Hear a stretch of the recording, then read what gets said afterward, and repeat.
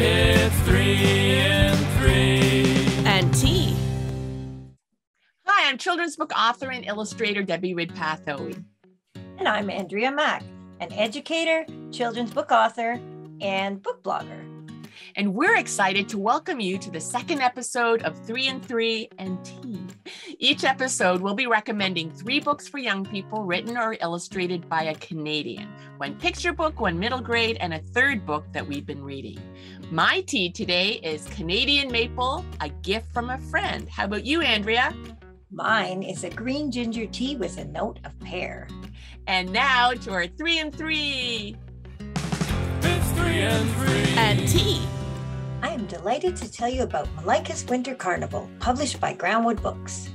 Author Nadia Hohn and illustrator Irene Luxbacher have created a wonderful picture book about a girl coming to Canada for the first time.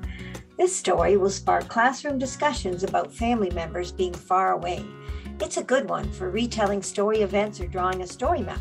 You could use it to compare and contrast details about the warm place that Malaika comes from with the cool place she moves to. Check out my blog for more details and ideas for using MALAIKA'S Winter Carnival in the classroom. We are thrilled to feature the middle grade novel Sorry for Your Loss by author Joanne Levy, published by Orca Books. In this story, a Jewish girl whose family owns a funeral home develops a friendship with a boy whose parents were killed in a car accident. It sounds a little sad, and at times it is, but there are more lighthearted moments in this book too. This book answered some of my questions about funerals. And speaking of questions, I think it would be great for educators to create a question wall where students can pose questions and answers about their own family traditions. This book shows how kids can help friends work through and learn to accept sad things in life. There's a terrific teaching guide for this book. Look for more details and links on my blog. Our 3rd pick for this episode is the middle grade novel Peter Lee's Notes from the Field by author Angela Ahn, published by Tundra Books.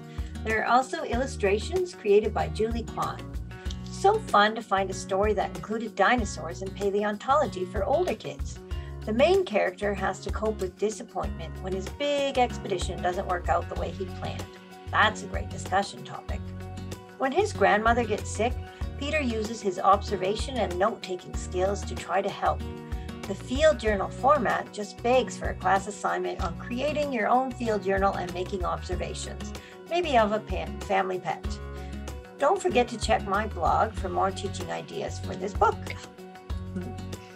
Thank you for joining us in our 2nd episode of 3 and 3 and T. Be sure to check out Andrea's blog for the resources we've mentioned. If you enjoyed this episode, we'd really appreciate it if you could spread the word about the books we've mentioned, as well as 3 and 3. Until next time, keep reading.